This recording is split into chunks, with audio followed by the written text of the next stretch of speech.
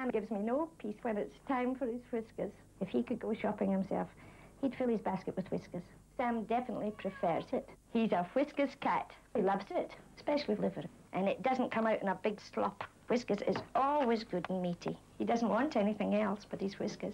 He thoroughly enjoys it. Every morsel's lapped up. Sam knows it's the best. Sam's a canny cat. Whiskers super meat. In tests, 8 out of 10 owners said their cats preferred it. See? Oh, this is nice. A real home from home. You've even brought your Sweetex. Naturally. Nothing beats sugar, though. These Sweetex are as sweet as sugar, but with none of the calories. It wouldn't taste the same. Enjoying that, are you? Lovely. Well, that's funny, because this one's your teeth. Make Sweetex pellets part of your calorie control diet. They're as sweet as sugar, but no calories.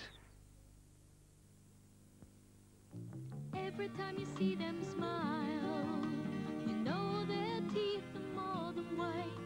You know they're healthier too.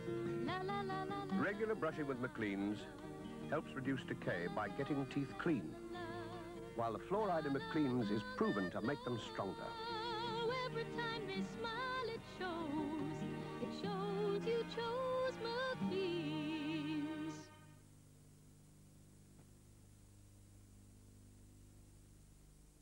Sunday evening at 8:15, a tragic adventure for Thomas and Sarah.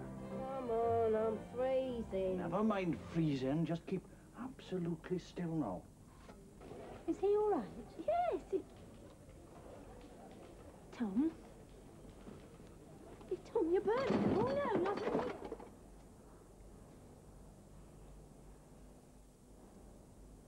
Thank you very much. It's most kind. And lightening the mood at 9:15, Two's Company. Well, I'm not looking forward to it. My bedroom will be in the attic. I'll be expected to meet with the servants. You should never have mentioned me. Yes, well, we'll leave you alone now, huh? A little lie down before tea, perhaps? Just a minute. Would you care for a drink, my dear? I wouldn't say no to a cup of tea, darling Angel Poopy. Two's Company at 9:15, Thomas and Sarah at 8:15. This Sunday evening on ITV. Last Friday, the Queen and Prince Philip returned from a 3-week tour of the Middle East. Anthony Carthew now reports for ATV on some of the highlights.